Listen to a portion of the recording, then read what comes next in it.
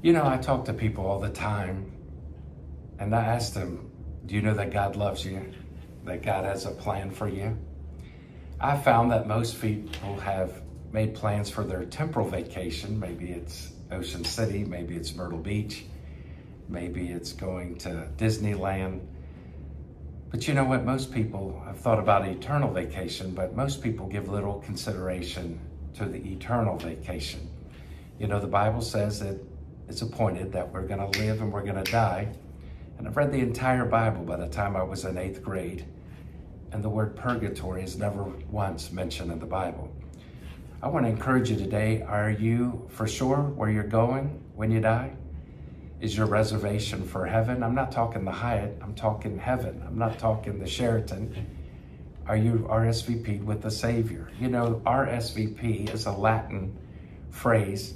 It means someone thought of you enough to invite you, but proper protocol is you're supposed to respond, I'm coming or I'm not. And 2,000 years ago, the Bible is God's love letter. You know, a lot of people think that it's hate speech, but it was the greatest story ever told. Do you know you make history when you tell his story? And you know, religion is man's vain effort to try to reach God. But God left heaven to reach man. Jesus was from Beulah land, but left it to come to Bethlehem. Did you know that God was worshiped above, but he was rejected below? The Bible says he came to his own and his own received him not. And when you think of Adam and Eve and the garden, that sick, slimy serpent, the snake, Satan, came in. And this will preach, I don't know who this is for. Do you know on the back of every iPhone is the apple with the chunk in it? And the irony is some people will say, well, it's like Isaac Newton, it's of knowledge, of our education. But I want to tell you, where Adam and Eve failed at one garden, the Lord said, you guys can have all of this, just don't eat from this tree, this forbidden fruit. Now, it wasn't the apple in the tree. I believe it was the pear on the ground who wrecked it for humanity.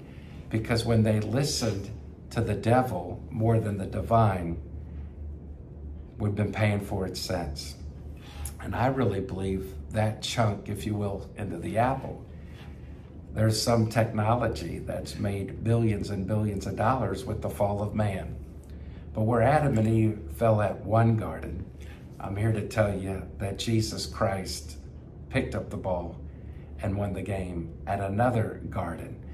He prayed 3 times in the Garden of Gethsemane, and I've been there, it's a real place, that he prayed on his knees, God, if you can allow this cup and this cross to pass from me, that'd be great. But nevertheless, not my will, but your will be done. Jesus went to his disciples and asked them 3 times, can you just stay here and pray?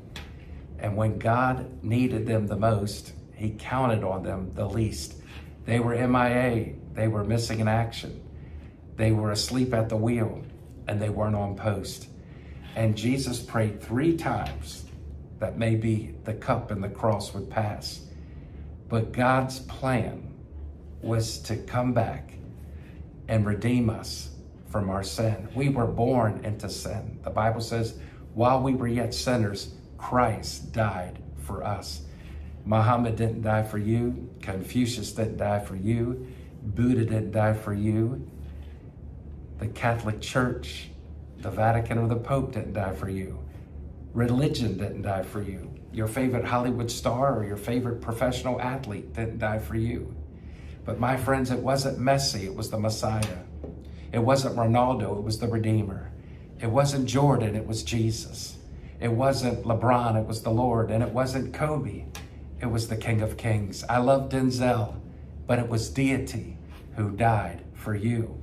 And the irony is Jesus just didn't die for you. He died as you. He died in our place. He was suspended between heaven and earth with a thief on his right and a thief on his left. One of them was mocking him and said, if you're really the Christ, see, they were doubting the divine. If you're really the Christ, why don't you jump down and save yourself and then save us? The irony is if Christ would have got off on the cross, we would all be in hell today.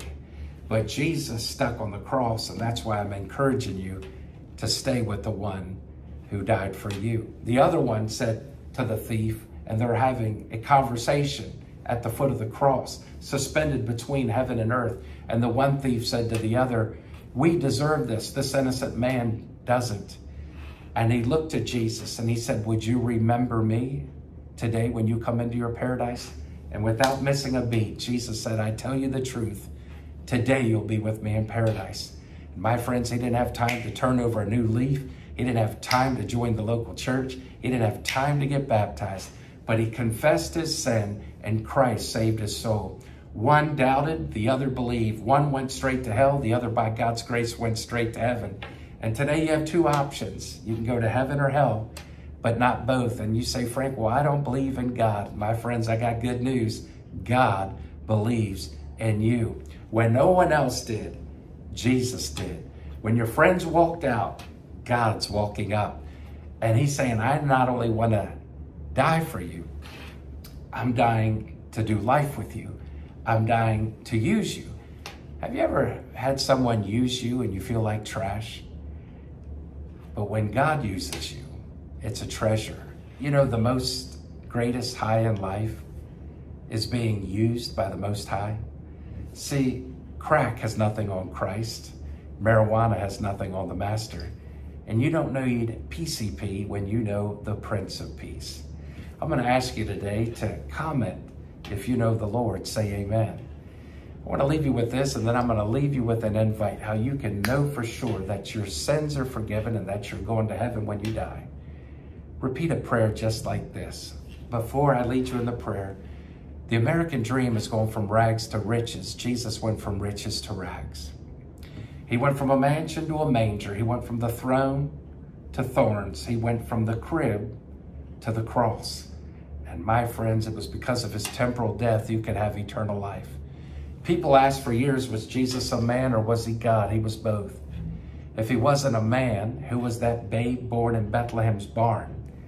But if he wasn't God, why did 10,000 angels sing at that baby's birth? There's something about that name. Have you ever noticed if you wake up at 2 a.m. and stub your toe on the edge of the bed, the first words out of your mouth is not Buddha, it's not Muhammad, it's not Confucius. It may be a curse word, but often we say Jesus. Now, some of the folks at the beginning of the video said, Frank, I don't believe in God. The irony is there's power in his name, but I want to encourage you to stop using Jesus' name as a curse word. He's not a curse, he's Christ. And he's not a burden, he's a blessing. If he wasn't a man, who was that had hungered in the wilderness? But if he wasn't God, who fed 5,000 with a little lad's lunch? If he wasn't a man, who was that on the cross that cried, I thirst? But my friends, if he wasn't God, who told the woman at the well, drink from me and you'll never thirst again? If he wasn't a man, who was that dead for 3 days in Joseph Arimathea's tomb? But if he wasn't God, explain to me why that tomb in Jerusalem is empty. It's the only tourist attraction in the whole wide world where folks come from miles around to stand in line to look at absolutely nothing. Because we don't serve a dead God, we serve the living Lord. And this is what separates Christianity from every other religion. Number one, Christianity is a relationship, not a religion. Number two, the rest are died, dormant, dusty, and damned. Muhammad is dead, Confucius is dead, Buddha is dead, religion is dead. But on the third day, Jesus rose from the dead. And see, had he just died and stayed dead, that makes him a martyr who was murdered. But because he rose on the third day, that means he's not a martyr, he's Messiah. And Schwarzenegger wasn't the first to say, I'll be back. It was Jesus. Hey, I want to lead you to Christ today. Pray a prayer like this. Say, Lord Jesus, forgive me of my sins. I'm a sinner, you're the Savior. I heard that you died for the whole wide world. I realize right now, if it was just me, Christ would have died for me. His red blood cleanses my dark, dirty sins, and he pardons me like new fallen snow. They put you in the tomb, but on the third day you rose again. And now you're seated high on the throne in heaven at the right hand of the Father. There's only one way to heaven, and it's through Jesus Christ and his blood and grace. I'm repenting from my sin. Take me to heaven when I die, and I confess Jesus Christ as my Lord. Save my soul. Be my best friend. You died for me. I want to live for you. In Jesus' name, amen. If you prayed that prayer, I'm going to ask you right now in the comments, write, I prayed the prayer, or write Jesus.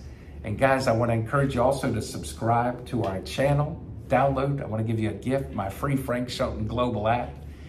Got some amazing content, but the word of the day is, why live in fear when you can live by faith? Fear is false evidence appearing real.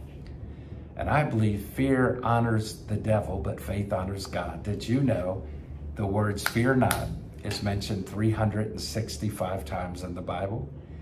That is a verse for every day of the calendar year to remind you to live by faith and not fear. And guys, I'm telling you, Satan is a liar and he's a loser, but Jesus is the Lord. God bless you, and go with God.